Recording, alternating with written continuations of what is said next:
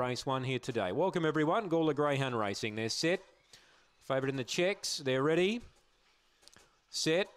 Racing. Miss Motel began fast. Good speed. Mercurial Dancer the outside. They go together. A length clear from Betty Star to third. Fourth, Raging Rico finding the rail. 4 lengths away to Nugget Coaster, and last is Arnie Blue. But Miss Motel slipped them. She went into overdrive. She led by 3 to Mercurial Dancer, running on Raging Rico. But Miss Motel, she's looking 5-star in the first, and she'll win by 3. Second, second the outside Betty Star. Just grabbed Mercurial Dancer right on the line. Fourth placing either Nugget Coaster or Raging Rico. And last in was Arnie Blue. Miss Motel takes the opener in a time of 23.18. So Miss Motel defeats 4 Betty Star and 5 Mercurial Dancer. So it's 2, 4, 5. 8 gets 4th.